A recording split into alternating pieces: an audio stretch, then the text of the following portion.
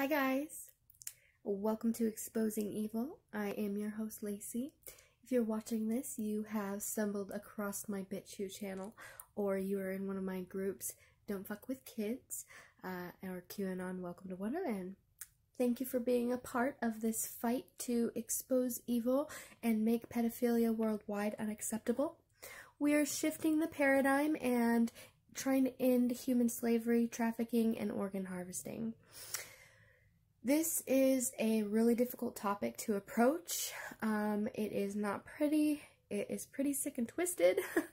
It is very difficult to get people to accept that it's actually happening. But with what is going on now with the Wayfair scandal being broke open, that has started to bring things to the surface a bit. In addition to the Michael Flynn case and all the Hillary emails and, just the rampant pedophilia in Hollywood. I could go on and on. It is starting to come to the surface now. And I haven't always been a part of this fight. I've actually just got on this bandwagon myself in the last 6 months. I've always been interested in advocacy. I did lead the March Against Monsanto back in 2012 here in my local community. So I like to fight for truth and stand against injustices.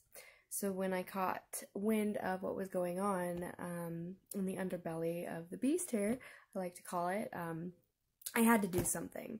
It became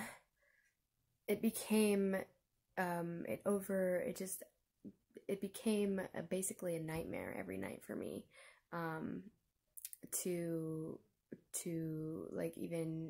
it became my duty. It became my duty to fight this, once I was exposed to it. I just, like they say, those who know cannot sleep.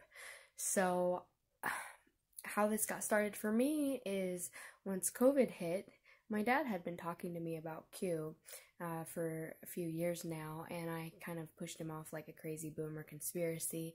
We used to kind of like make fun of it like it was boomer LARPing, but I've always been interested in the occult and the Illuminati and going down the rabbit hole that way, and I knew that existed.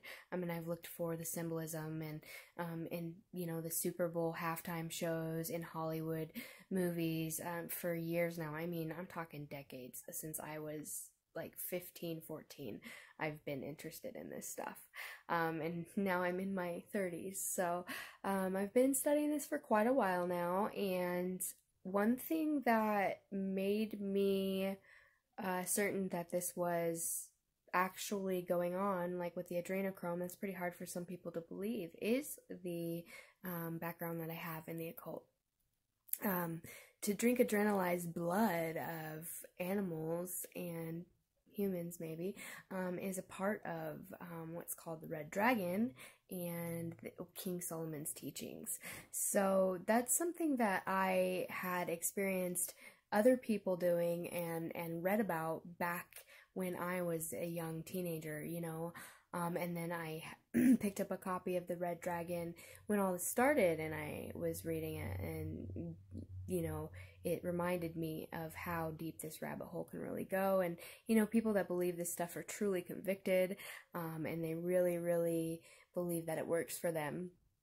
And magic is everywhere. You don't need to be drinking baby's blood in order for your magic to influence your life.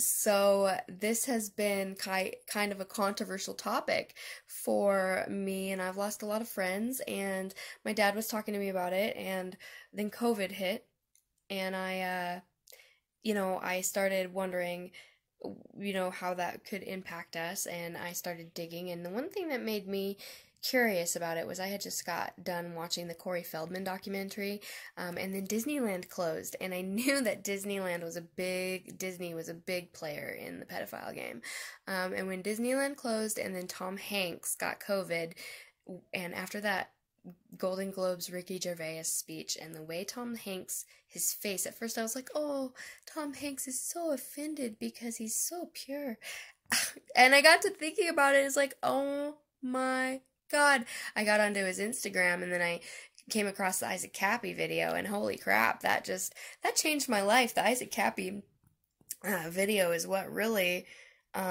set me off into this journey, and I remember what my dad had been telling me, so I started researching, and what I found has caused me to just scream it from the rooftops. I mean, in addition to that, my friend who really got me started on this, God bless her, she's just as traumatized as I am from all the stuff we've seen. She had a video pop up on her Facebook feed of a young boy having sex with a grown woman. And she was so just flabbergasted. She sent it to everybody like, hey, you know, look at what's going on here. And so we traced it back. We went back to find out where this came from, and come to find out there's like a honey hole of pedophiles, and just groups of thousands, like 700,000 was one of them, of pedophiles asking for people's WhatsApp numbers, trading, you know, trafficking, the whole thing. I mean, like, blatant videos. I mean, I have another video on here that goes into detail, and I'm going to be doing digs. That's going to be showing some of this stuff. I hate to show it to you, but it's here, and I mean, it's terrible, and I can't even believe that it's horrific, and I can't believe that it exists, and I have a hard time, and after the first day that I saw all of it, I laid on the edge of my bed and I cried, because I couldn't believe that was actually happening to our kids. And I started reading the statistics. Did you know that 2,000 children go missing a day? 80,000 children go missing a year in America. That is 2,000 children a day. 2,000 children a day. Everyone's concerned about wearing masks and grandma and grandpa and COVID. What about our children? Okay? What about our children? So, once I saw that, I had to. It's my duty. It's our duty as, you know, parents, their parents, aunts, uncles, sisters, friends, you know, it is our duty to protect our children, and we're not doing our duty. And these people come out and they groom our children. They're grooming us. Hollywood has groomed us. Look at the way that they groom us with our political views. Everybody thinks that Donald Trump is a monster. Anybody who thinks that, I'm sorry, you have not done your homework. You don't know what's going on. I am not afraid to say that. You have no idea what is going on, and you listen to mainstream news, and you think it's cool, and you think you know, you're doing the right thing. Well, you're not. You're not. You're looking at someone like Joe Biden and Obama, who are pedophiles. They're pedophiles. It's kind of come out. There is proof and evidence. These people are pedophiles, and you are supporting them. And those of you who, you know, have unfriends, why I'm so outraged, and why you need to be outraged. You need to watch your children on these phones and the apps and the games on the Xbox. I mean, they groom people over Xbox, you know. And I'm going to show that to you.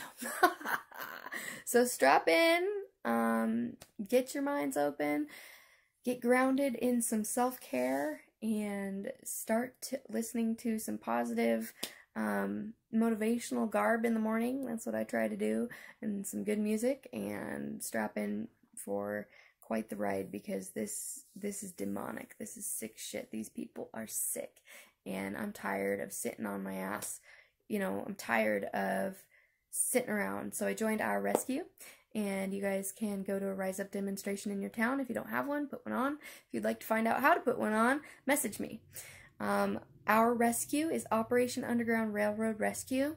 They work to end slavery, human trafficking, and children being enslaved, and children having to perform sex acts, and all that horrific, terrible stuff. They are the war against pedophilia. Thank God. Thank God. So join us. I just joined. I'm part of the Spokane chapter. I am trying to open a chapter in my local area, but if you have a need for that in your town and you want to get involved, message me. And the Rise Up demonstration is on July 30th. For more information, please be sure to join my group, Don't Fuck With Kids, or QAnon Welcome to Wonderland at Facebook. And with that, I bid you adieu. I will bring you more videos and do some digs. I look forward to digging with you.